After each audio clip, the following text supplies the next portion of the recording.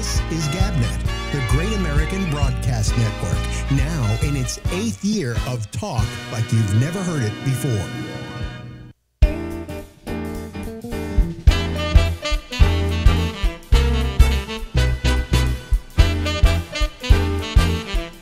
I'm getting tired of singing.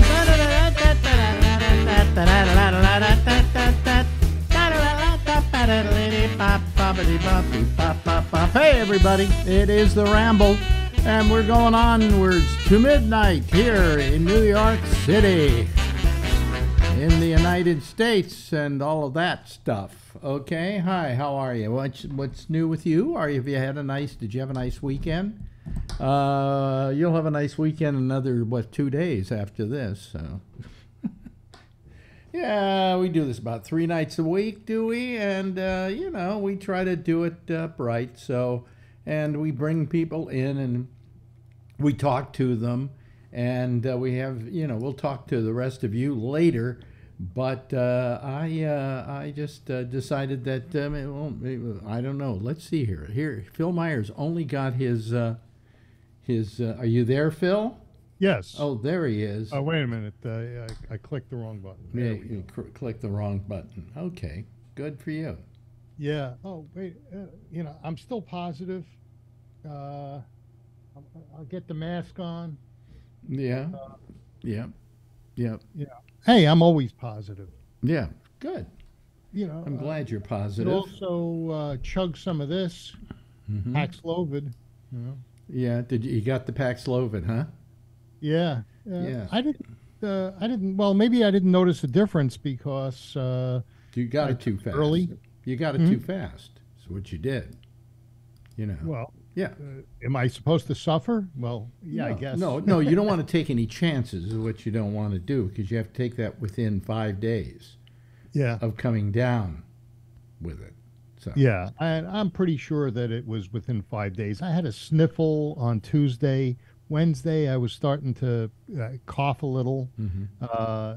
Thursday, I took the test and I was positive. So when did you get the Paxlovid? I got it on Friday. You got it on Friday. Okay. What'd you do? Call your doctor?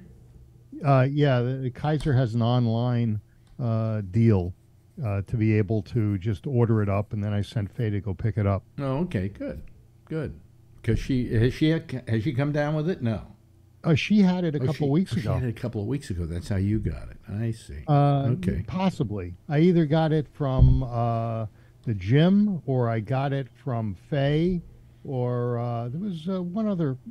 I love it. I got it from the gym. I'm actually supposed to go there to get healthy. Actually. Yeah, but some people just don't want to stop going. I talked to my trainer. And I told him I'm still positive, and he says, "Hey, it's all right. We'll just go off in a corner." You should actually, the Paxlovid should kill that positive pretty fast. Yeah, it hasn't. I spoke to the advice nurse, and they said that I may be positive through Saturday. Oh, okay. Well, yeah. Just don't cough in my face while we're on the show. Yeah, the nice thing is I've had some friends that call and want to make sure that I'm okay. Greg, my Rolfer, he's checked in with me every day, multiple times. Did I call? Huh? Did I call? No, of course I didn't. Well, does the Earth circle around Alex, or does Alex circle around the Earth? Well, did you call me when I turned out to be positive? Probably. No, I don't think you did. Yeah, I probably did. No, you didn't. Yeah, I always wish you good. What, are you carrying a grudge? I'm nursing a grudge. Boy, are my nipples hard. Yeah. Yeah.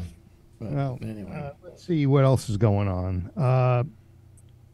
I've been noticing all of this stuff on the news, CNN especially. They're coming out of the woodworks against Fox, and some CNN said that Tucker Carlson hates Trump. I don't know. I'm figuring that this news that I'm getting now is just as fake as the fake news that that was an actual text that Dominion has made available to the public. These were texts that went back and forth between the hosts. Yeah. And he said, he didn't like Trump, but nevertheless, that isn't what he was like on the air. That's all, They're just trying to prove that there was, that what Fox did, they did for money. They didn't do it because they're out of belief or out of good journalism or whatever, Now, Carlson was given 40 some odd hours of film I think or it was video. more than that. I think it was like 4,000, some amazing amount. Yeah. Really? And I guess his producers poured through it, and they found some issues with it. And now they're saying that the other news services took clips and tried to fashion what was happening in a. Well, did you watch? Did you watch Tucker? Just a little. I watched the whole thing. Yeah, so give me your rundown on it. Well, what he did basically was he showed something, then he claimed it to be something, and then impressed upon his audience what they're supposedly seeing, when that isn't necessarily what they were seeing. Get what I'm saying? Yeah, you're saying he's done what others are claiming that other networks have done. Against. In this particular case, we're just dealing with this particular case. Let's not get into the other outfits because I don't think they have anything to crow about. Okay. No. But the fact was that what he was doing was he was showing something, and then he would say, "Well, see what you see here, see," and he was impressing upon you what you were supposed to be seeing. So he was directing the conversation. When it could have been something else altogether. Yeah. What I did is if you turn off the sound, what you see is for instance, with the shaman, which is the main thing he tried to show. Oh, the guy with the horns. The QAnon shaman, that the Capitol cops were walking him around, and he makes it out. He says, and they gave him a tour. No, they weren't. I think they were just following him and making sure he didn't do anything he wasn't supposed to be doing. But on the other hand, they were in a bad position because their job is not to go beat up on the public and everything like that, And so they were just being just a little bit standoffish. But he's saying, oh, no, they were leading them around. See, they enjoyed him being there, There's no audio to back that up, So it's everyone's got a different interpretation as to. Well, if you look at the video. You really, and then there was another point in which the Capitol policeman who died, they pointed him out and said, oh, he was still alive by the time this video was out. Yeah, but he died afterwards. He died afterwards. I don't know if he wasn't injured by then and that wasn't the same cop, but he's saying it is. All I'm saying is that so that's called misdirection? Yeah, sure. But the worst thing about it is that if they were going to give this out, and I don't know that they should have given it out, they should have given it to all the press. They shouldn't have just given it to one organization. That was showing bias. Did the organization get it because they're being sued and they got it? No, it had nothing to do with the suit. Nothing to do with the suit. If anything, he made more of a case in the suit in the last couple of days because of the way he's been acting. He isn't giving up the ghost on that, the election was fixed, right? Yeah. And it's something he totally, in his memos or his text, completely discredits, So, it's a... let's face it. More like cockroaches when the lights. If I were you, if you want to go to a right-wing organization and watch Newsmax, forget Fox. Fox is just trying to. Fox is done. Yeah. I like the Washington Times, and you can get that online. Is that still owned by what's his name? I think so. The guy that Sung Young Moon. Yeah. Yeah, it might be. He might be dead by now. It's been 40 years. Has it? Yeah. Yeah. Well, But now just to jump to a different subject, if you're ready, What did you think of that special, the Chris Rock special, and how he handled the slap and some other things that are going on? I wasn't that happy with it. Yeah. You know, here it is. What? It's a year later. Mm-hmm. And you're talking about how you're still bothered by it and so on. And now I'm going to talk about it on my special on Netflix, which I want to get ratings for. So I will get another special from Netflix for even bigger money. Yeah. I just felt it was, he didn't have to do it. He just could have done his special. He's a very funny guy. Do your funny material and get the hell out of Dodge. But no, he had to, in the last 8 minutes of that special, go after what's his name? Smith, Will Smith. Will Smith and Jada Pinkett Smith. He went up more after Jada than he did after Will. Yeah. You know? But Actually, I thought it was, can I say, a cheap shot? Yeah, he could have taken the high road, but he's a comedian. No. He could have taken the high road, and he didn't take the low road because he was a comedian. You know, because there was nothing basically in what he was saying that was funny. People were just laughing because it was outrageous. That's all. They weren't laughing because it was funny material. Do you think people wanted to know, what his thoughts were on it, and he delivered it in his comical way? No, but it wasn't funny. Well, that's your interpretation. No, of it. I didn't think it was funny, and quite frankly, I've never found Chris Rock particularly funny. Yeah, I found him mostly. I find him a fraud because he plays the black ghetto card when in fact he was brought up in a very upscale neighborhood in a very wealthy family. Okay, yeah, I watched one of his movies on Netflix yesterday or the day before. Having COVID, I'm home. I'm not going anywhere. This one was he was trying to learn to be a superhero. Mm-hmm. Did you see that one? What? No, I don't know. It was like Kid Rock or something to that. I forgot the name of the movie already. Here I'm bringing it up, but he goes to a school and Vinnie Barbarino is running the school. What's that guy's name? John Travolta. John Travolta. So he's running a school for God, superheroes. after all these years, he's still Vinnie Barbarino, right? Yeah. You can tell I was in a cocoon for 30 years, and then all of a sudden I woke up. Yeah. But it was a cute movie. What the premise of it is that this guy wanted to film a movie that was totally natural. So they were filming the whole time as they're beating the guy up and they're doing all sorts of stuff. And he he gets through and they say, "Okay, we got a movie." And of course, the producers say, "I love it." Yeah, I vaguely remember something like that, but yeah. So, what's your week been like? I understand. Do you want to do a Shecky report, or you're not ready for that? I'm less ready today than I would have been yesterday. Okay. All right. But not as ready as you're going to be tomorrow. It's not a pleasant situation. No. Is it okay? Well, I'll drop it. It's just I went over there today, and it's not good. Was he awake? No. Is this an induced coma? Maybe. No. They took him off the sedation. Oh, good. And the intubator? No, he's still being intubated. And and he but he's been taken off sedation, but he's not waking up. So. Is it possibly a kidney thing? I don't know what it is. I'm not a doctor. I have no idea what it is.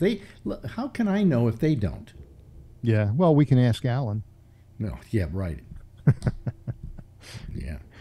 But no, I'm very sorry that you're going through this. Well, I could talk about it, but it's not going to do any good, and I don't. There are a lot of people who are rooting for him, and I don't want to put them in a bad state of mind right now. because of my observations and my discussions with the doctors and so on. But it bothers me because this is a man who has been my friend for the last 45 years, you know, and we've done a lot of things together. You know, I keep remembering them over and over again. Our trip across the United States, the fact that, we went to the comedy competition together, all just these little things that make up a larger picture of our lives. And we really have been good friends for 45 years. And that's the really hard part about it. And I talk to him at least once a week, and we talk about movies and so on and so forth. And, you know, now I'm in his hospital room, I can't even talk to him about those things, you know? Does he know you're there? You No, know, if you touch no, his hand? Or? No. Oh, amazing. You know, I mean, I went. When was it? Saturday. I went down there, and he just wouldn't wake up. The nurse tried to wake him up, but he wouldn't wake up, and I just wanted him to wake up so I could say, "Shecky, I'm here. Hi." You know. You said that there was a visitor, the gal Rudy or something, that was in there before you went in, and he was awake at that time. There was somebody else who went there before I did who said he was somewhat aware of stuff. Yeah. But when I got there, he wasn't. I see. And today, he was intubated, and they were pumping all kinds of things in him, and, you know, it's hard for me to see. But on the other hand, I don't want to give my impression of it. Because I don't want people and there are a lot of people that really care about this guy, you know. Yeah. They've been constantly asking questions and so on and so forth. We have a text loop going on, a text board, as it were, where we're supplying information to each other. And there's so many people that just love him and care about him and are, you know, feel like I do, you know, and he's a I nice don't. guy. I have my impressions of what I walked away with today, but I don't want to say it, you know. Yeah. But be positive and have positive thoughts. Well, that's all I can say is for everybody to have a positive thought. There's part of me, that is very sad and has been very depressed most of this evening. Yeah. And there's part of me that goes, "You fucking son of a bitch! Why didn't you take better care of yourself?" You know. Do you think it was an issue related to his health? That it wasn't just a one-off obviously, thing? If he's in the hospital, fighting for his life, it was caused by something medical. Yeah, but caused by his lifestyle. Yes. Yeah. Yes. Okay. Yes. You know, I won't talk about that. I won't go there. But yes, but I mean, I just keep, I keep wanting to say, hey, you should have gone to a better doctor. You should have seen better doctors. I mean, he's been going to doctors for a couple of months now because he had this problem where he just passes out.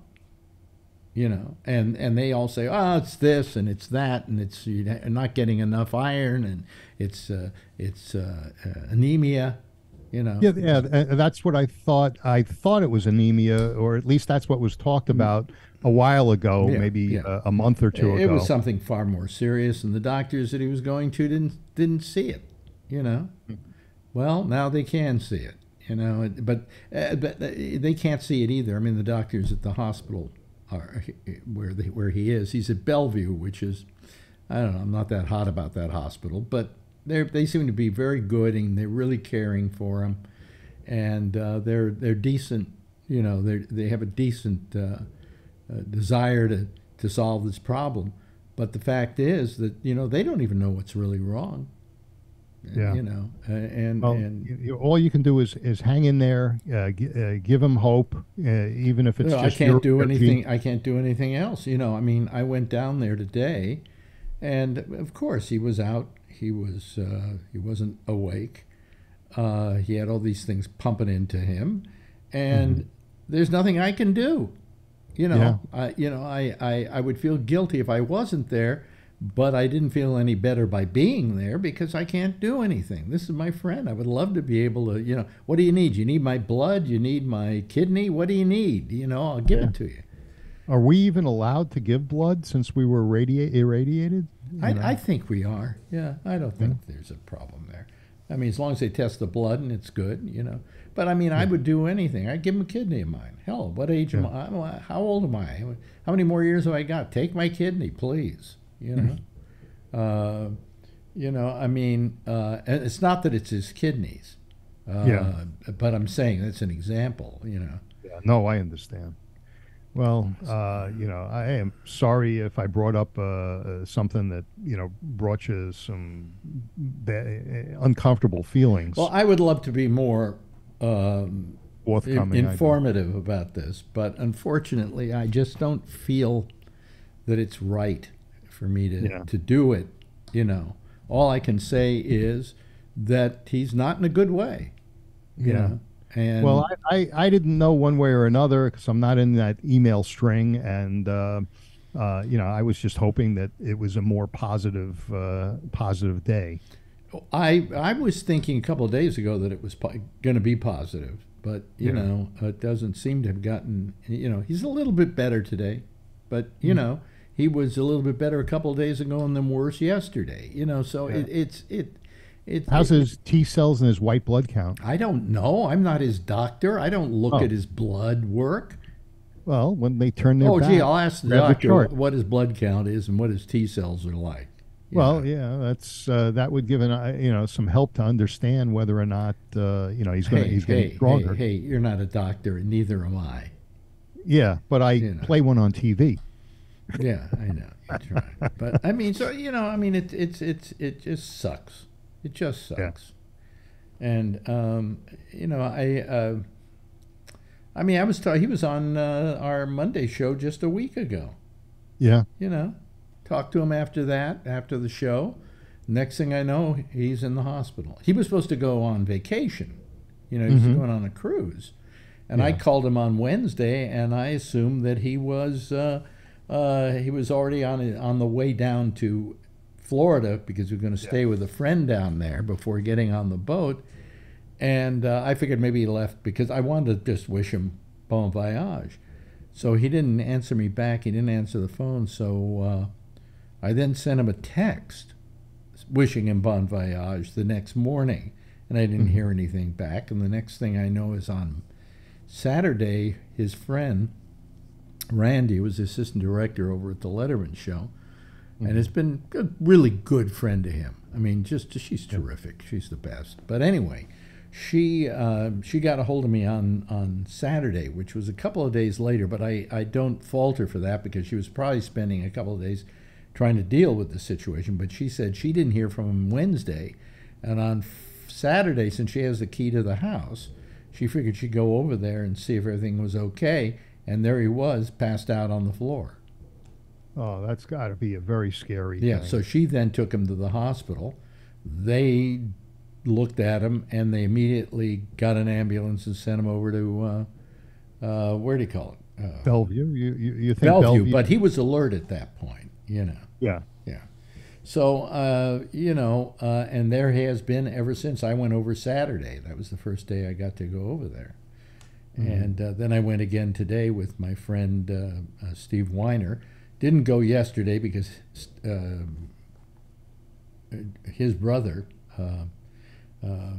Rick's brother, was coming in from, I think it's Colorado where he lives, Steamboat Springs.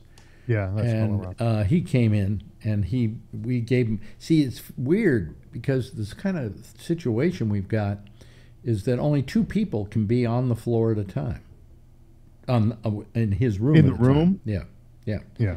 But if you've got 2 people up there, they don't send up another person. Okay, you can't wait in the hallway or something.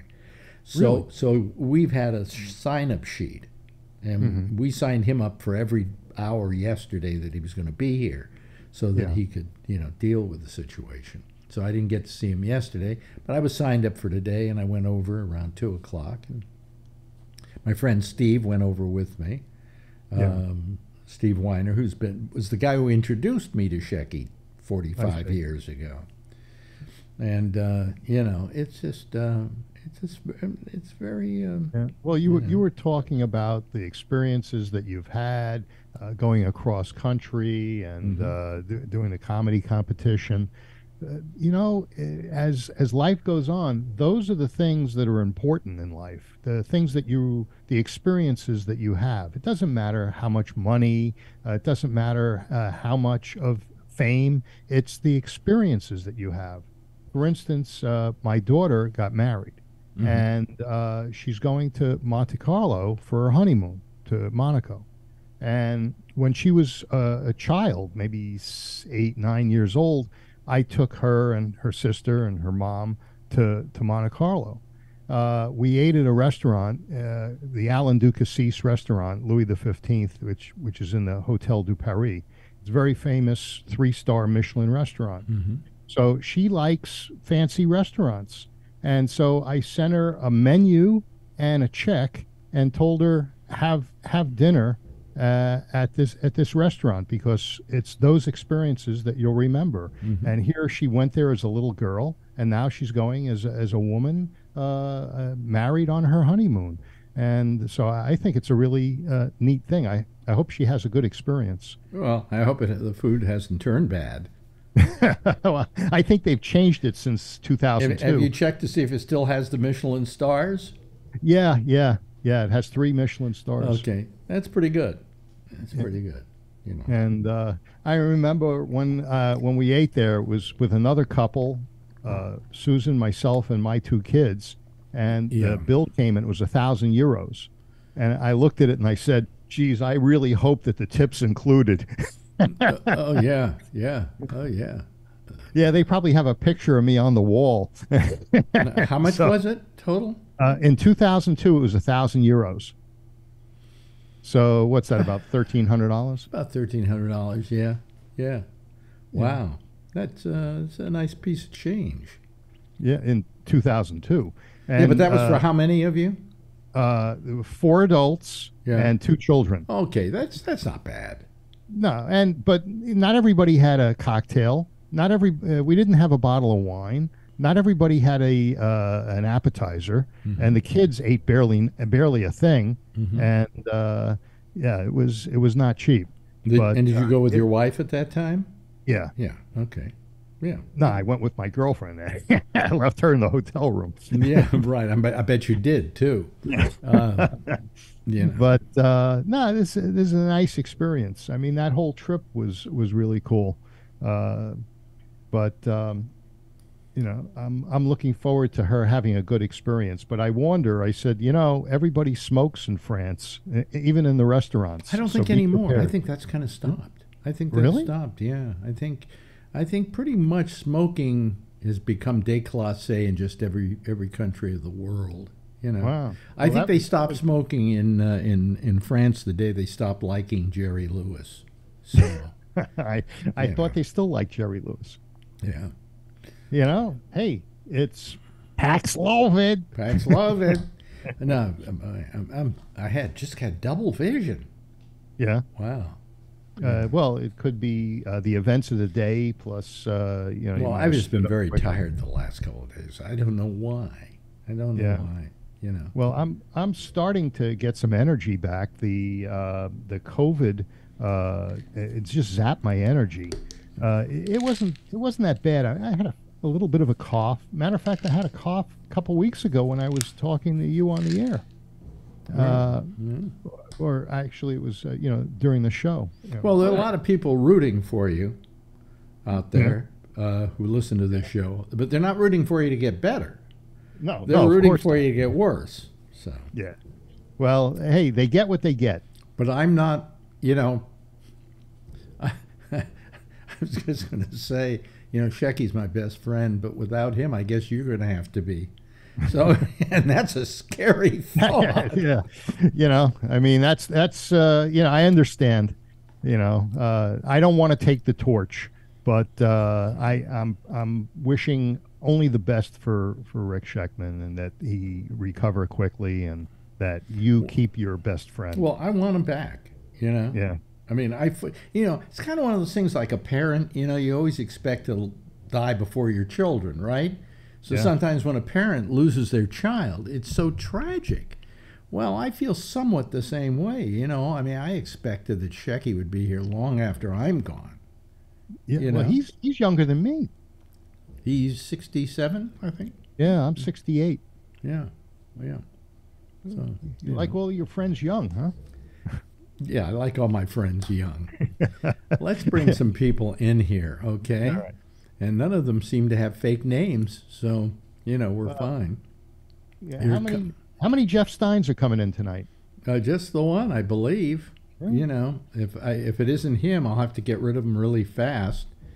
And no, there he is. It's the real Jeff Stein. It's the real Jeff Stein. And hello. The real one. Hello. He's getting some color. He's in Florida. yeah. You out in the sun, Jeff? Rick. Yeah. Charlie Wallace. Hello, Charlie. Hello, Alan. Hello. Hello, Jeff. Jeff, we heard you okay. Hi, how are you? Yeah.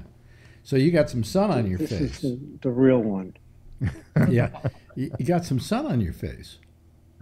Yeah. I've been on the ocean. Oh, really? Oh, you been in a boat? No, not in a boat, but, well, yes, in a little boat. Oh, I thought you meant, when you said in the ocean, usually you mean on a boat, unless you're drowning. Yeah, no. Isn't Jeff has a boat up north and sails? Well, my wife has a boat with another partner, a friend of hers. And so they share the boat. And it's a sailboat. Yeah, that's a smart thing to do. Yes. You never use it that much, at least No, with they use it a people. lot. Yeah, that's nice. Phil's been wrong on everything tonight. You never use Well, it we've much. been in Nobody uses it a lot. Florida. What do you mean he's been wrong on everything tonight? Alan. So the first thing I want to say is I'm sorry to hear about Rick Scheckman. Yeah, me too. I've lost friends that I've known for 45 years now. He's not dead yet, but I mean, That's because they don't like you. he's not dead. So, yeah, and you probably have a lot of anxiety right now, Alex, including telling Phil you didn't want to talk about it, and he spent 10 minutes talking about it. Well, I still haven't talked much about it. I mean, I haven't told you So my impressions. What? Yeah, if he's intubated, he is sedated. No, you're wrong. Boy, that would be really uncomfortable if you woke up with this tube down his Well, throat. he obviously isn't awake, but he hasn't been. They took him off sedation. Okay. Yeah. So Well, they normally sedate people when they intubate. Alan, did you check his chart? No, but you were asking all kinds of stupid questions. Well, that's okay. within Is it his kidneys? within 2 You know, minutes of what's being the on blood here, pressure? Alan's giving medical advice. Yeah. Now I'm really in trouble. Yeah. Well, also, Tony's a good friend of Yeah, Shelly's. I'm upset, yeah. Tony's been trying to pump me all day. No, I mean, I was just worried, that's all. I told him I don't know anything. Well, to show you how much Tony cares, he while my show was on, the pop-up I show, didn't realize he kept putting all kinds of stuff up about this and that. And I know Yeah, I wasn't really Pebbles and listening. Bam Bam. I don't know. Boxes of Lucky I wasn't Charms. listening, that's all And bad. if you'd listened for 1 minute, the whole show was about Shecky. You know what it was? I was cooking, and then my phone. And then when I finally tuned in, I didn't hear what you said until the very end. And then somebody posted up. I was like, "What's going on?" I was like, "Holy shit!" Yeah. I was totally floored. Well, I announced it to the group on Monday because I was in shock. No, because they're kind of video friends with him because he was on every Monday. Yeah. As a matter of fact, the thing Randy told me was when she was taking him to hospital in the ambulance, he was lying there going, "I got to get better by Monday because I have to do Alex's show." Oh, I heard. That's how much he liked doing that show on Mondays, and so all the people there, were intimately, as Charlie is because he calls that show, Your shows are addictive. You know that? Yeah, I see. You get people calling up. Yeah, only to people who are on them, however. Unfortunately. Well, eventually you get more on. Yeah, Phil, I thought you told me that you went to an event and later on found out that a lot of people got COVID. Oh, yeah. I knew there was a third possibility. Thanks for reminding me about that. Sorry. I have COVID brain, and, you forget some stuff. Sunday, I went to a photography event, an awards luncheon, and 5 people got COVID. And there was only maybe 50, 55 people at the whole event. And of course, they weren't wearing a mask, were they? No, they were not. Let's see. Here comes Kevin. I think it looks like Dr. we're getting the actual people who say they are what they are. Yeah, there's Kevin. Hi, Kevin. Hey. Hey.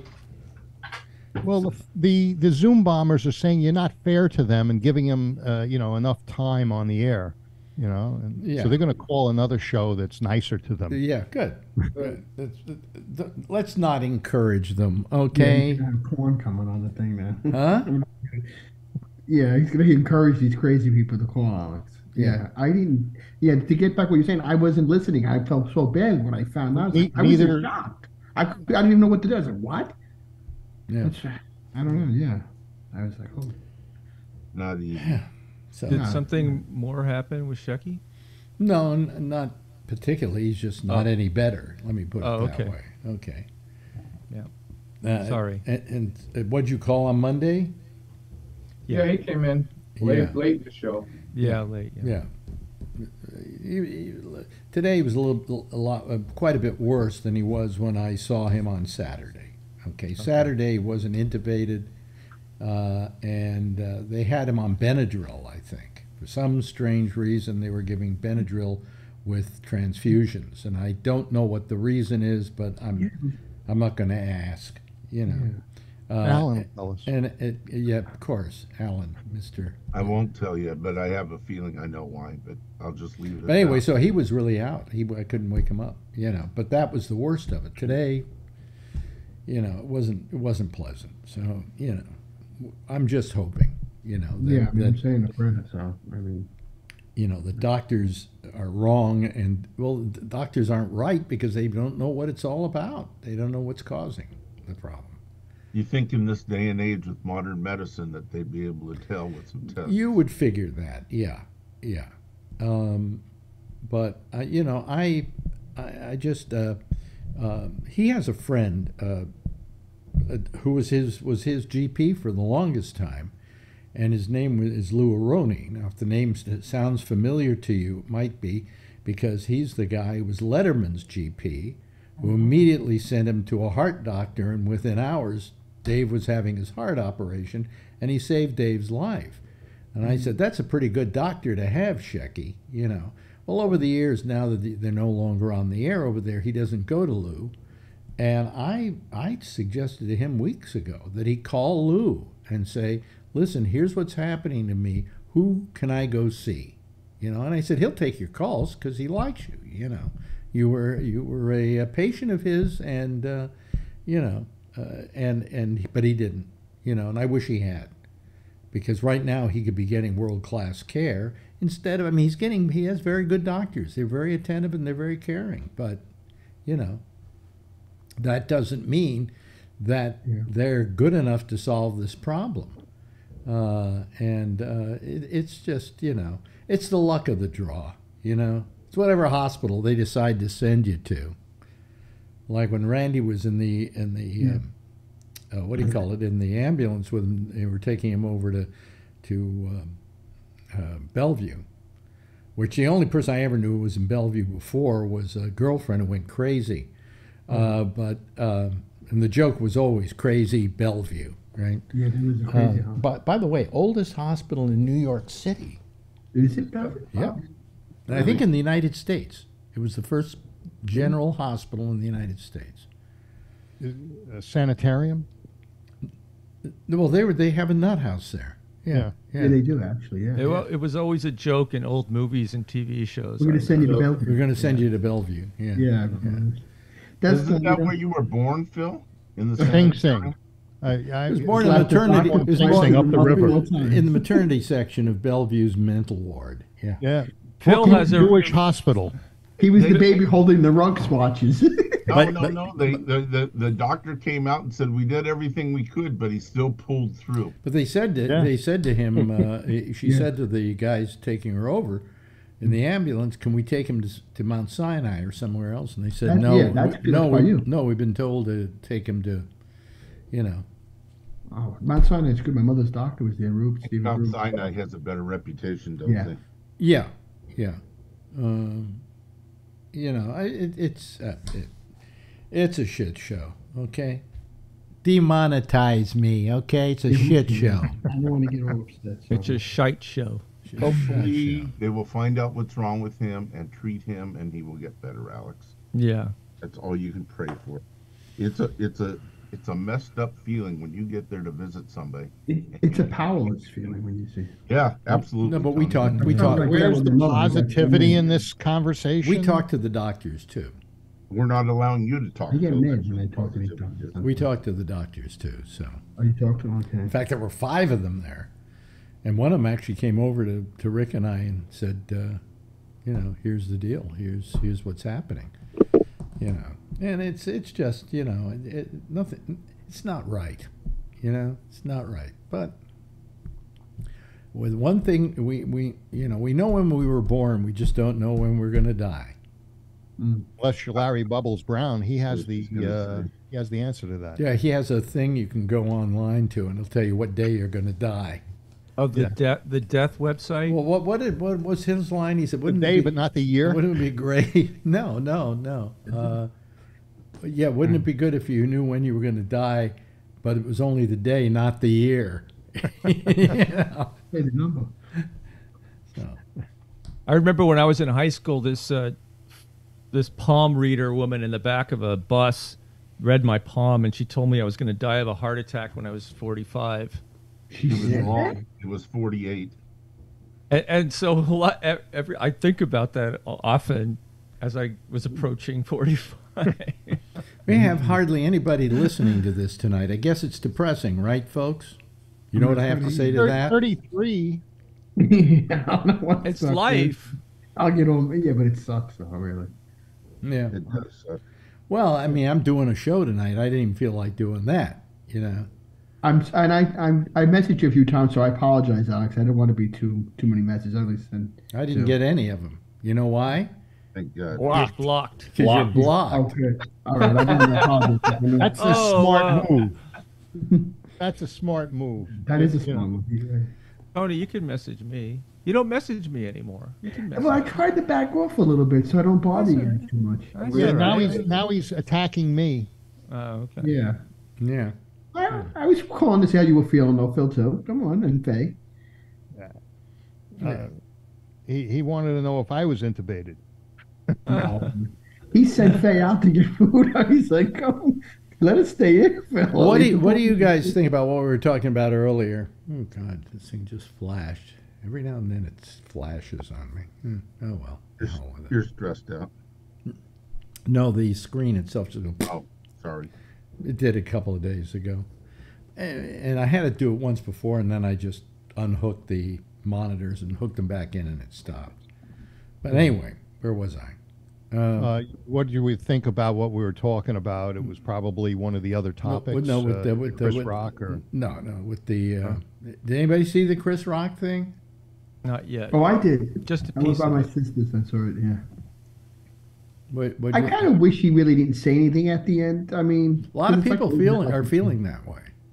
They feel that it was like, you're right, Alex. There was really no place for it. Just do your show. I mean, we all know what happened. You know.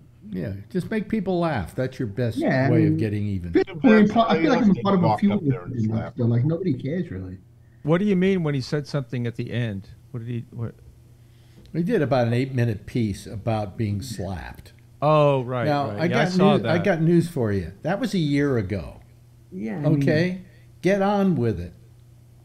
You know? It almost took away from the show. Is your whole career now in later years going to be based upon you got slapped? You know? Yeah, that's what they're saying. Did he have much of a career? I don't know. He wasn't that Yeah. great. Oh yeah, he had a. He's Chris huge. Ross. He had a better career than I think he deserved. Yeah. You know, I don't think he was that good at comic. You know, you're welcome to disagree with me, folks. By the way, I disagree with you. okay. Yeah. I think he's pretty damn. Well, then funny. get the fuck out of here. Yeah, go back to Mondays. Come back, Brian. Come back. Come back. We love Okay, you twisted my arm. I'm back. you. Yeah. Okay. Stay on that Monday show. Well, actually, I haven't been on for a little bit on Monday because I've been driving so much to Lodi, and I like listening to it on the way to work. It sucks up a good hour. So Yeah. Yeah. But we miss you. yeah, I was just busy. When I can, I can. When I can, Can't you put the car on cruise control and get on the show?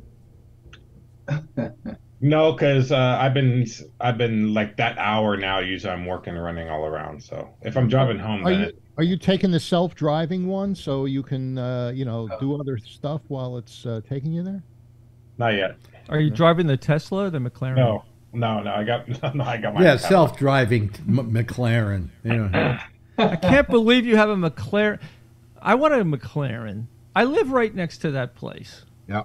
Yeah, we just did a thing over there. I forgot to let you know. We did on April 15th. They're gonna do cars and coffee there. Hey, do you know if it's easy to get the opportunity to test drive one there? Yeah, just I've seen the suits you wear on your plays. Just wear one of those fancy. Okay, I'll just wear one of those and walk in. wear one of those. Okay. Hey, maybe you'll let them drive yours. Although those suits are usually not mine, they're the ones they give me. You know, I wouldn't. To be honest with you, I wouldn't know a McLaren if I saw one. Yeah. It kind of looks like a Ferrari, kind of. It's an Irish car. I'll let you know. I think it's April 15th. If you go there April 15th and the cars and coffee thing, then I'll take you for a ride after. Okay, I'm going. If I'm you going to put buy my a in my car, calendar. Ray, if you buy a car on that day, they'll give you $50 off. Cool. I accept cash only though for the drive, but we'll talk about that later. Check. If I bought a McLaren, my wife would kill me. Yeah, well, that's why you're not married. Good thinking. Now, is your Tesla that's why I'm sleeping on the floor. is your Tesla self-driving? No. No. It's got cruise control, which I was really surprised. It's like, yeah, I go 100 miles an hour cruise control. Well, you got the cheapest Tesla, right? The cheapest. So that's the middle one. It's since it's the first year of them going to high production, it's the least expensive, but it has more horsepower than the next years that they started after that. So my years is high horsepower, 616 horsepower. Then the next ones had 570, and then they started going up. So even though my car is one of the first ones and it's inexpensive, it's faster and better than some of the newer ones. What is inexpensive, like 40,000? No, they were I got 60. About 60, somewhere around 60. What do you have, Brian? Which one? It's a 12C Spider, so it's convertible. No, the McLaren. I'm talking about the okay. Tesla. What? The McLaren's a MP4 12C, and that's that's a convertible. What year? It's a 2013. Okay. Yeah. No, it's a 1913, actually. That's why it's so cheap. Did you get a good deal on it? Ray Brian? shopping already. Get off that website, man. Your wife walks in, you're in big trouble. No, I'm looking at. Oh, that's a beautiful car. Wow. You lucky son of a. That is so beautiful. Brian's going to have his 30-something Cadillac out pretty soon. I saw. Yeah, my 34 Cadillac's getting finished. So. Is yours red? Is your McLaren red? No, it's like a sapphire black, so it looks black, but I see it. It's like a purple blue. Yeah. Oh, I see it. It's Wow. beautiful. Oh, that is cool. Damn. Wow. Yeah. I haven't owned a car since. Hector was a pup. No, I haven't owned a car. I don't know why that's funny, but it is. Why is that funny? I don't get that. I don't know. I haven't owned a car since 2013. Yeah. Wait a minute. Excuse me, 2003. No, wait, where 2003. Wait a minute. Hold on a second. 20 years? Wow. No, when did you move to New York? About 15 years. When I moved to New York, this time in 2003. Yeah. So that's when I sold my cars out in California. So I haven't owned a car in 20 years. Wow. You know, but there's no reason to have one here in New York. Right. You know, maybe where Tony lives, yeah. You know, over here, Alex, me and my brother went to put flowers down for my mom for her birthday. From my house to the cemetery is like a 15-minute ride. It took us like almost 35 minutes because there's so much traffic here now. We can't even drive around here. Well, that's why Shecky stopped driving. He stopped driving. His friend Randy drove him around when he had to go somewhere because he didn't want to drive his car on the streets of New York any longer. He said it's insane out there. It's insane. I know why. Why? You broke his door handle. I broke his door handle. Right. He told me that. I'll never forget. Alex broke that. He used to go into the. He said he did break it. Yeah. That's probably in his will to give you the door handle. Yeah, but I'll tell you what I did. I came up with the solution for it. Roll down the window? Roll down the window. Yeah, he told me that. And then pull on the handle to open the door. And to close it, you don't have to do anything. It's fine on the outside. You know. Yeah. But that's the way. You know, this is the first time in my life I haven't had a car payment, and it feels so good. You know, why you just paid off a car? Well, I paid it off 5-6 years ago. Oh, good. And you know, I love this car. It's a Toyota, and there's nothing like this car. It's such a comfortable. I really. Well, it's a kind of a weird addiction we have to. Once you get rid of a car, you immediately buy a new one. You know, yeah. And then you pay that one off, and then you buy a new one. You know, and you know, I always used to do that. When one car was paid off, I immediately buy a new one, have more payments. Right. That's my problem too. Yeah. I always buy one every 3 years because the warranty. And now, on the other hand, Shecky had a car that's I think 27 years old. Yeah, that's we still have my dad's car. It's like a yeah, and it you know, occasionally he said it only had 60,000 miles on it. Are you ready for that? Wow. You know. Wow. I think he told me Randy was telling him, "You got to buy a car. You got to buy a car." Well, not Randy. Somebody else was giving him a bad time. Said, what am I going? He said, "I'm only going 5 minutes." He goes. He says, "I'll buy a new car when this one completely doesn't work anymore." That's what my brother says. Let's go where we have to go. We can't even drive in Queens. He goes. You can't really. Yeah. I remember my father, when he would buy a brand new car, he'd bring it home. You know what the first thing he'd do with the car? Throw pennies in? No, he'd go get the ashtrays. No, he'd go get a hammer. Really? Good dent? And put a dent in the car. Yeah. What? And the reason was, he says, now I don't have to worry about the first dent. Obviously, he didn't have a McLaren. Yeah. No. Those are carbon fiber. They don't dent. Trying to think of where I'd put the dent. Yeah, that's a hard one. No, but that's what he would do. He said, then I don't have to worry about the first dent. Because you're always worried about the first dent, you know? Right. And you got the first dent, and no matter how small that dent was, that's all you saw on the car. Yeah. Right? Yeah, I used to clean when I record car shows and stuff. I'd detail out my gold Cadillac, and my ex would come in the garage while I'm in there, and then she would just start looking, and she'd start saying, "Do you know there's a chip right here?" And I'd say, "Please get it back in the house." Yeah. And then of course you went over there to check. You know, every single scratch, every single chip on your car, especially those cars, right, Kevin? Yep. There's your McLaren, Brian, behind me. Well, let me get a cheap thrill from you people. What kind of car do you drive, Phil? Kevin? Phil? It's a Toyota FJ Cruiser. It's pretty cool. Okay. Yeah, it was a concept car originally, and Toyota built it, and I just love that car. It's a cool car, I have to say. We did a coffee run in it. Yeah. Yeah, here comes Wayne. He's got it blinged out too. He's got Recaro seats and a high-end Alpine stereo that won't connect to his iPhone. Yeah. Yeah, there's some sort of glitch right now. It kind of looks like a Hummer. Yeah. A little bit. Yeah, a little bit. But very retro looking. Yeah.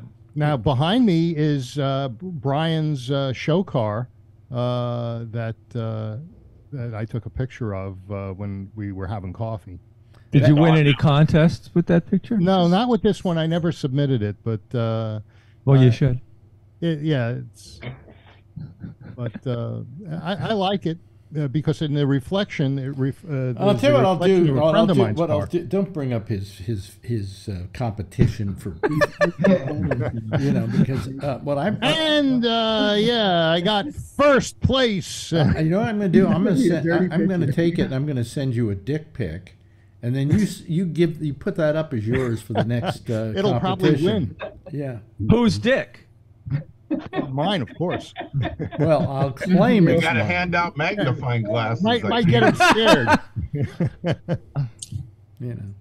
Bill, I get it. They'll start throwing stuff at you. Charlie, no. You put it in the show and you just hand out magnifying glasses. Let's see. For you, it's tweezers. Okay, let's look at Charlie's T-shirt. I don't trip. Oh. What? I do random gravity checks.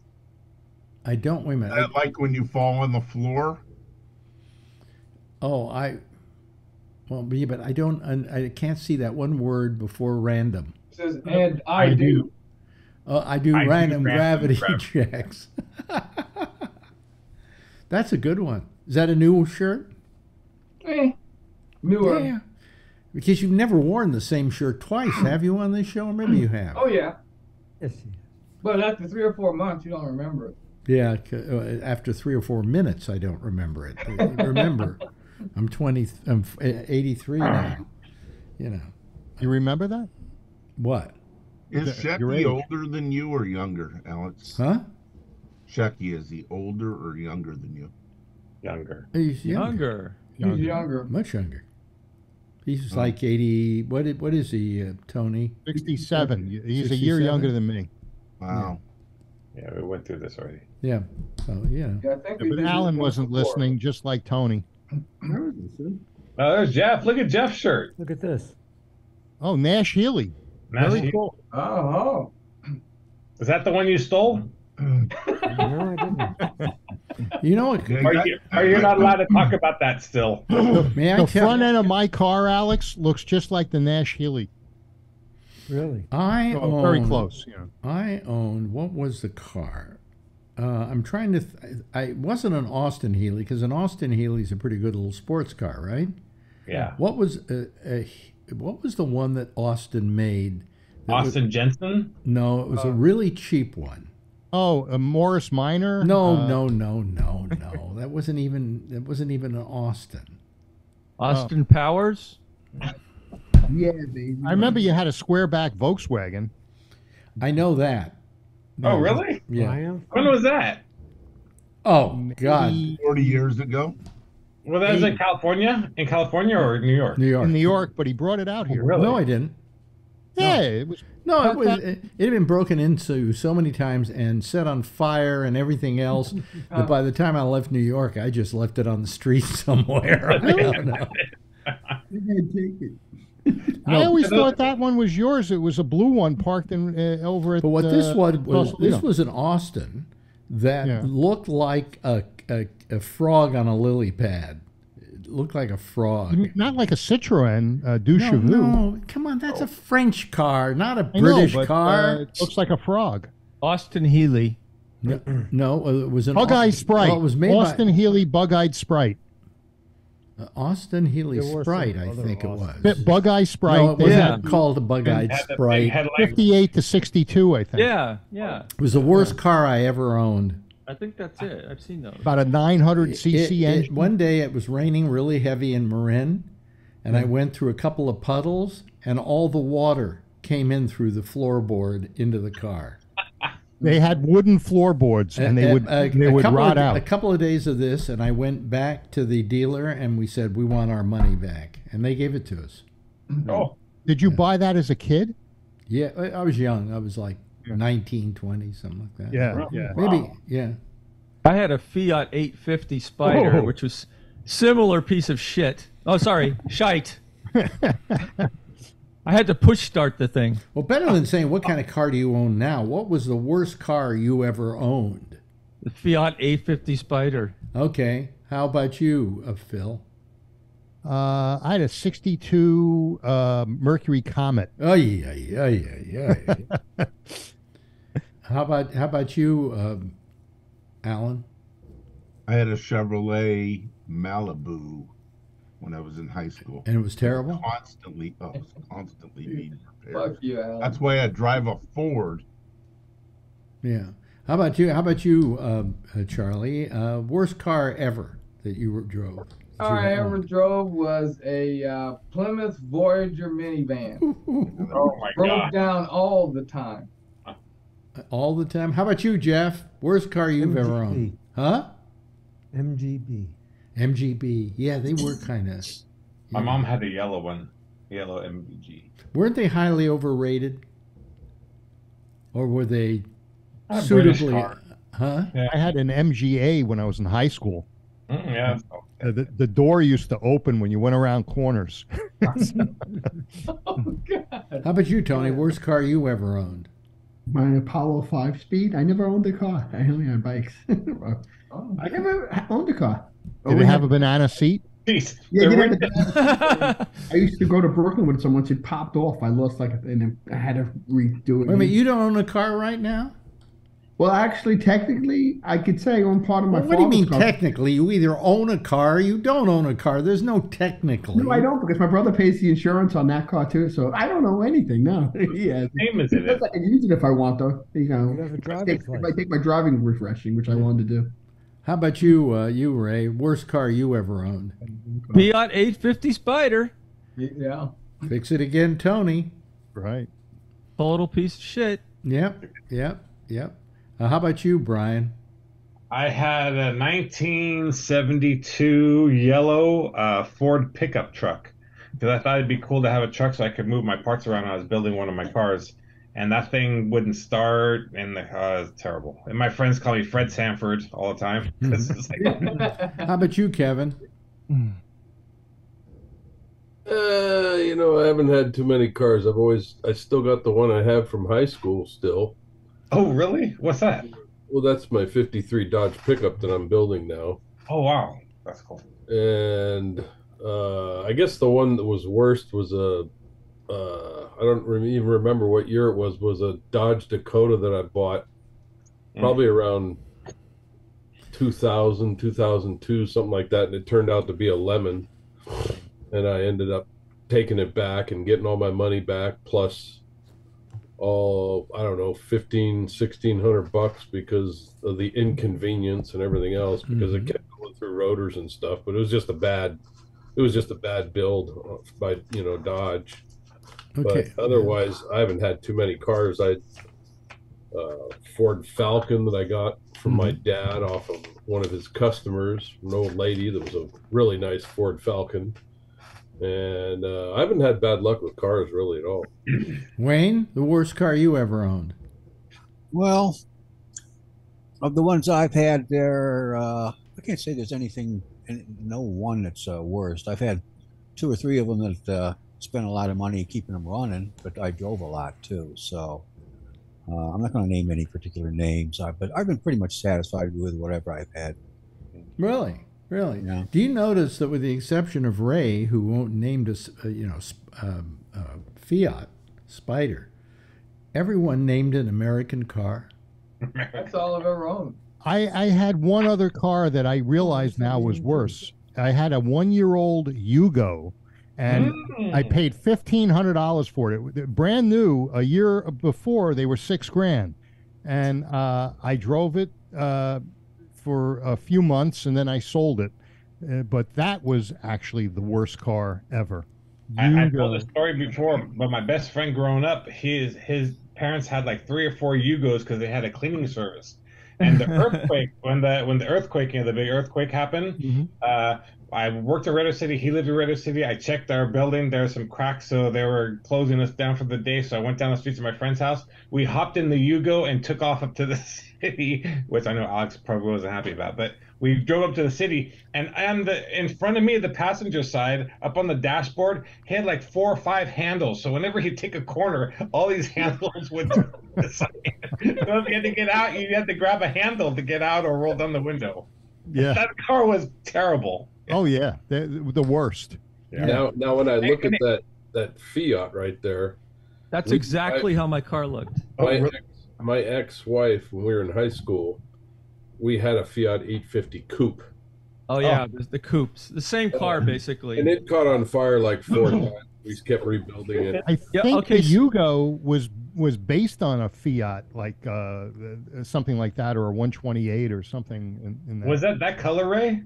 Exactly. Oh my God! Yeah, and so I have to tell you, so I was driving down El Camino once in Sunnyvale. Is that even green? I think that's a color that doesn't exist in nature. I don't know what you call it, but that's exactly green. How it looked. Exactly. And the engine's in the back, and the front is the trunk. And if it rained, it would hydroplane because there was no weight, so I had to put a spoiler on the front to keep the wheels down. Yeah, they wouldn't go fast enough for the spoiler to work either. No, well, if it was windy, it would. And so one time I was driving to El Camino, there was an identical one in front of me, and his engine caught on fire right in front of me as I was driving behind him in that one. Yeah. And he had to pull over and like. They were great for catching on fire. I mean, ours caught on fire like 2 or 3 times, and we just rebuild the wires and put it back together. I remember taking it up to a Grateful Dead concert up at Winterland one year. And we pulled right up to the front of right up to the front of Winterland. There was a parking spot about this big, and we just pulled it up, grabbed the fender wells, and dragged it in. Oh yeah, I used to push it around. It was so light. Yeah. And it would overheat all the time. All the time, yeah. Oh my God. Yep. You remember those Fiat 850s or the Subaru 600? It was so light. When I first moved to San Francisco, I was living in Pacific Heights, and I had an Oldsmobile, and you couldn't park. You needed a big enough spot. So if I saw one of those Fiat 650s, I could lift it up and turn it sideways in the parking space, and then have enough room to park. Those were almost undrivable. Those 650s. They get blown around in the wind all the time. Yeah. You know, if my father were still alive, he'd be about 120 years old. But if my father was still alive, he would tell you the worst car he ever owned, and I remember him taking it back and getting his money back, was a Corvair. Oh yeah, the washing machine. Yeah. The newer ones, like 65, those were beautiful, and they were nice looking cars. Yeah, and they were based on a Corvette frame. They were excellent. The Corvair? You mean the one with the engine in the Corvair, Monza? Is it? No. You don't know the car I'm talking about. That's Chevy Monza. Yeah, Monza. Yeah, in '62 when what's his name wrote that book about it. It's unsafe at any speed. Ralph Nader. Yeah, Ralph Nader. Those had some problems with their, I think, independent rear suspension. But no, it had trouble with the rear engine. Well, they were known to catch on fire too. Gas. Unsafe at any speed. The later ones were not only good looking. No, they didn't make later ones. They got rid of the Corvair 65. as soon as the bad news was out on the Corvair. They dropped the line. No, they were making them in 65. Just like the Pintos. Yeah, well, don't you expect a car to blow up in the back and the rear when it's named after when it's named back my car into you if you don't. When it's named right. When it's named after a bean, I mean, it's bound to explode in the back. I know a guy that had a Vega that had almost 250,000 miles on it, and it never broke down. I couldn't believe it. He must have. Pinto never broke down. In the end, 150,000 miles. Yeah, some of them made good miles. Got good miles out of them. Yeah. Yes, Alan. So the most expensive car I've ever had was while I was a cop. I went to an auto auction with a friend of mine to buy a sports car. There weren't any. The only thing that was there was a Ferrari 308 GTS or something like that. It's like the car that they use in Magnum PI, and I got it for like $10,000. Boy, that was just the start of the cost. Every 2,000 miles, you had to have it tuned up and adjusted, and clutches They're not go meant like to be driven. Every 5,000 miles. It's a 308 GTB. Yeah, they go through clutches. Yeah, that's why I didn't get a Ferrari. The newer ones are okay, but I don't think I got it 5,000 miles before I took it to the dealership in out by where Ray lives, the Ferrari dealership. And the guy bought it from me for like 25,000. I said, "Good riddance." Okay, here's another topic. The most unusual car you've ever seen. I know what you're gonna say. What? I know You're what gonna mine say it, Darren. The Kaiser Darren. Yeah, I know you're gonna say The that. one with the lips on the front. Yeah. Yeah. Those were That was a Phil's. weird looking car, man. Yeah. I don't know what possessed them on that. You know, when I was growing up, the most anticipated new car, you know, every year they used to have the car season, and it usually came in about September, and all the dealerships would have their, first Ford would do it, and then General Motors would do it, and then Chrysler would do it, and then, who was it? American Motors would do it, and they would all put out their cars over a period of a month and roll them out, and you would go down to the dealerships at night and go see the new cars. That was the big thing to do. I don't know if any of you remember that, but certainly when I was a kid, that was a big deal. And the one that was the most anticipated, I remember, was the Edsel. And when it came out, you know, and they would always like have the car in the showroom before opening night, and it would be covered, right, with a tarp, so you couldn't see what it looked like. And the day they took the tarp off, everybody went, "What the fuck is that?"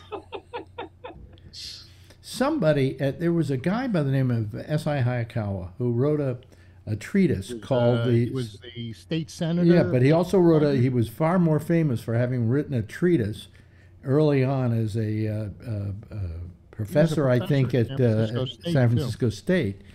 He wrote a treatise on the sexual symbolism of the American automobile. And Ford read this and said, "That's not a bad idea." And so they built this car that had a vagina. That's basically what it was, right? Phil was the #1 buyer. And by the way, I was told this was my car in high school. How does a car have a wait, vagina? but can I finish what I'm saying before you suddenly, drag us into the mire? The mire. Oh wow. Luckenmeyer. Yeah. Anyway, it was a strange looking automobile, but I was told the Edsel wasn't a bad car.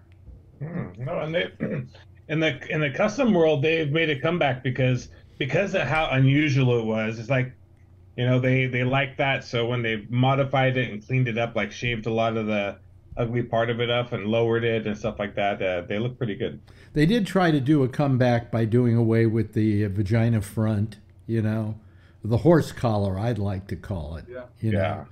And also they had you could change gears by pushing a button on the hub, on the hub. Yeah, on the steering wheel. Steering wheel hub. Steering wheel. Wow. Yeah, they had some Chryslers had it on the. My Faisal Vega had a push button transmission. Yeah, but this on the Edsel was right on where you'd have the horn on the on the steering wheel. If you drove different cars and you go to hit the horn, yeah, you go into third gear or whatever. I don't know. Yeah, the McLaren drives one way, shifts and all that stuff one way. The Tesla does another way, where all the shifts are up here, and you start it up. It's just park. You push the button at the end, and then my daily driver is a different way. The shifts are on the floor, more traditional. So sometimes I gotta sit there. You don't have the Tesla with the odd steering wheel, do you? No. That's the Plaid. That's the because it has an airplane yoke, really. Yeah, that's which they say is not a bad idea. Yeah, makes more sense. Yeah, because you can see all the dash. Everything's really clear. There's nothing obstructing your way. Yeah. So and you can see all the panels and so on and so forth. Yep. But do you have that big iPad in the middle of the car? The Tesla, yeah. Yeah, yeah. That I always thought was kind of cool. I think they all have that, don't they? Yeah. What's Can the I most? What? Can I ask Kevin something? Sure. Oh, sorry. Sure. Go But ahead. Kevin, I used to have, maybe you know this, but because it was often a police car, I had a 79 Chevy Caprice with a 400 inline engine. That thing was fast as hell. Yep. Unbelievable. And the suspensions on those things. One of my old engineers bought one of those off of the, like you guys seen the auction. Yeah. And yeah, it was one of those Caprice somethings. And yeah, the suspension and the speed of that thing was really fast. That thing was amazing. That was an amazing car. I loved that car. They had a Ford version. It too. only got like 12 miles a gallon, though. Crown Vics did that too, I think. Yeah. Back then, gas was 19 cents a gallon. Yeah. Yep. Well, I remember a price war, and I remember it going down to 8 cents a gallon. Wow. Oh yeah. Yeah, yeah. They would get into a price war, the gas stations, and then this guy would lower his, and the other one would lower his. I mean, they were all being supported by the gas company, you know. And eventually, you just sit there and you watch this. They're there all day long. They're getting up there, changing the numbers. You know. Yeah, it pissed me off. I had to change the numbers a lot. Oh, really? Yeah. How many times? yeah. That was when they were having a price war, right?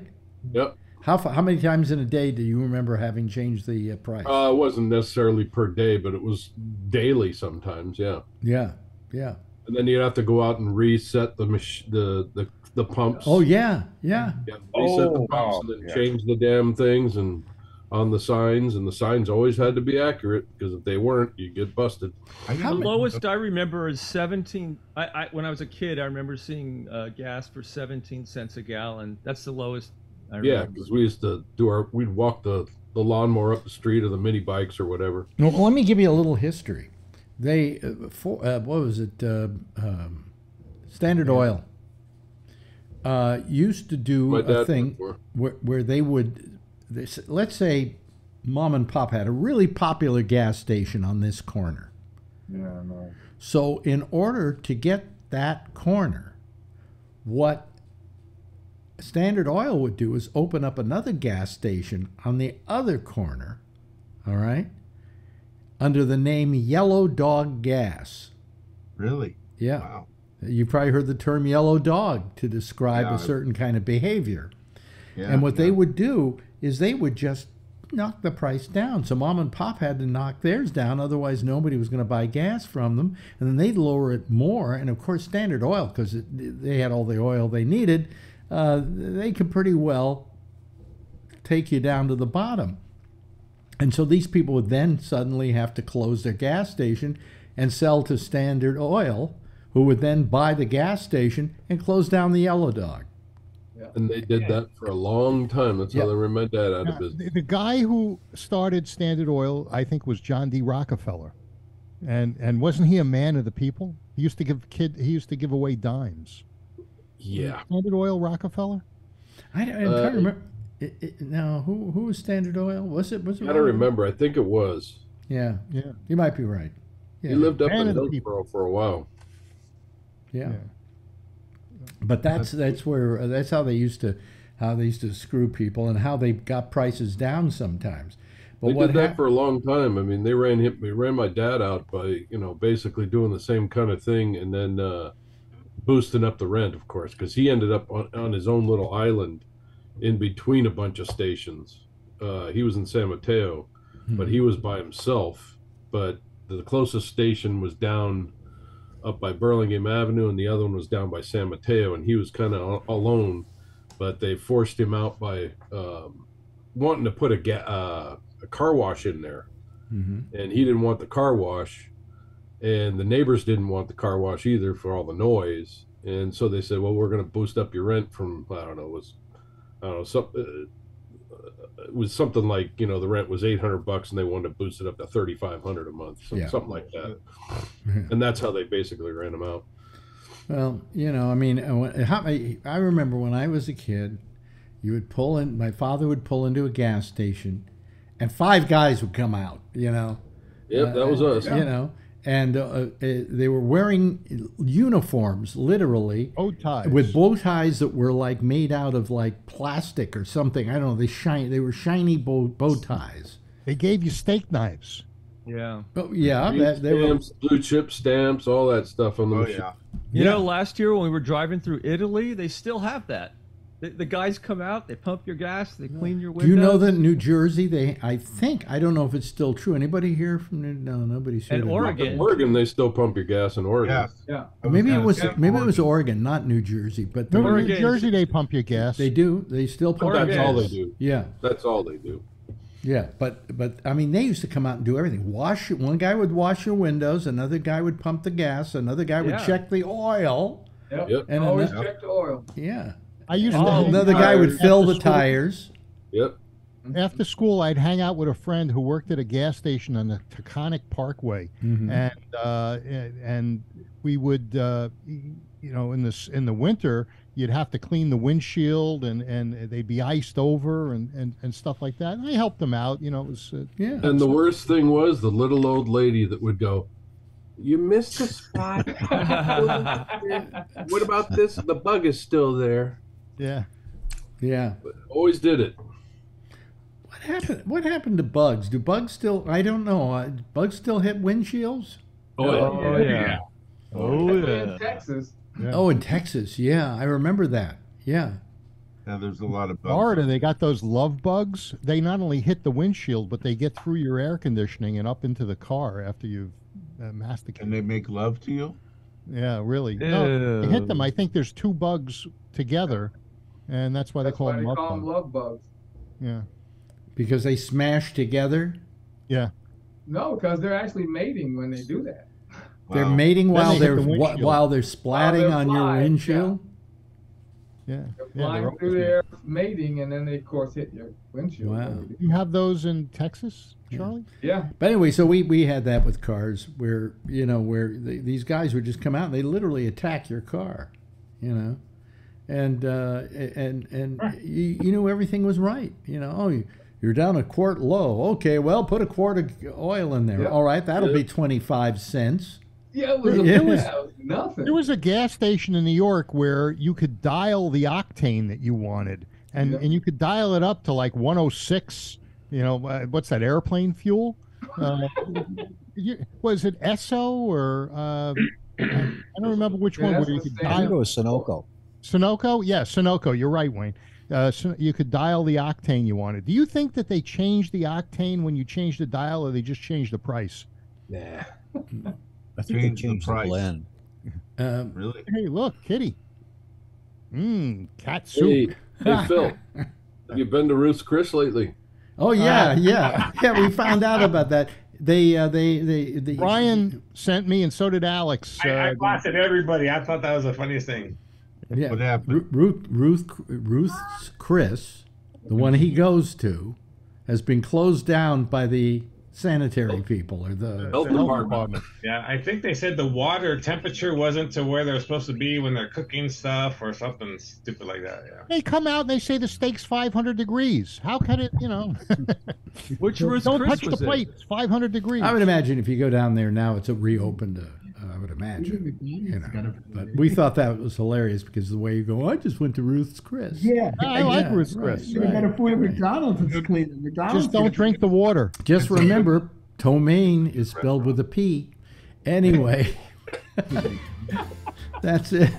That's it for tonight. Oh boy. You going to go back there, Phil? I imagine you will, right? Yeah. 2 blocks away from this house. But don't order the tea. It's cold. Okay? Really? Thank you, Phil. I appreciate your participation tonight. Well, thank you for having me. As I do admire and appreciate Alan's, participation. Prowess. Yeah, him telling me, yeah, he's better than the doctors are. And then he's cheaper. Yeah. Also, thank you, Charlie. I appreciate it. Jeff, thank you. Thank you, Tony. I appreciate it. Hey, Ray. Hey. Thanks. And Kevin, always a pleasure. And of course, Brian. Yeah. You got us talking about cars tonight, didn't you? That's good. Well, I have to change the subject. Something different for a change. And thanks to Wayne as well for being here. Everybody, give a big wave goodbye, and I'll give a big wave goodbye at you, okay? There they go. That's our citizen panel, folks. They're going away, and they'll be back again tomorrow night. And stay tuned for Jack Bishop. He's next right here on GabNet with The Intersection. He'll be taking your calls on Skype at GabNet Live. Okay, GabNet Live. I'll see you again. Let's see here. When will I be here again? Oh, tomorrow night, same time. Same station in life. And in the meantime, as always, if you see her, please sure to do one thing. It's very important. Tell her I love her. Okay, bye, everybody. See you later. Night.